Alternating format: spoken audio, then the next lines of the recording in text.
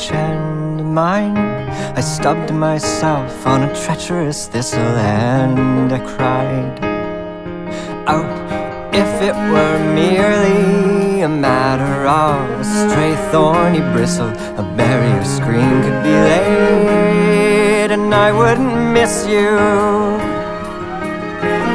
We could go the distance. Were there more disease resistance on your part?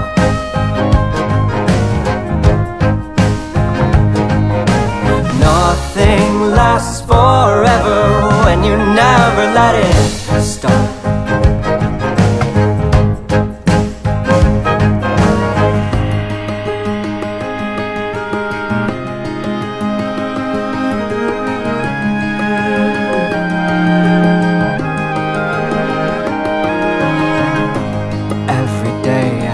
This way, I expect to find you waiting for me beneath the branches of the buckeye tree, waving a palmetto frond, siphoning orange juice with a barber Polish wand.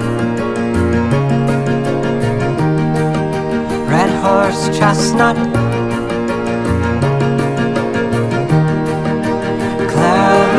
disguise. I of course guessed but said you'd never naturalize. Species agassiz and sig, tough to keep plants in one place. Any chance they get they diaspore or else transmutate. Traipsing, looping garden paths, chasing floodplain Tupelo, tracing roots to Ponderosa, tangling with the strangling thing.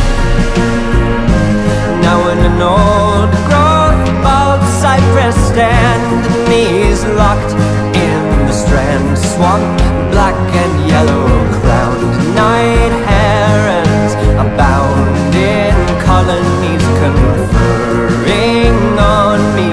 Collective memory, my eyelids flutter, orbits fill with water, hemlock in my hammock, limbs thrash, spit and sputter, alligator drags me under into the solution hole to protect me from elements of fantasy that thrive in shady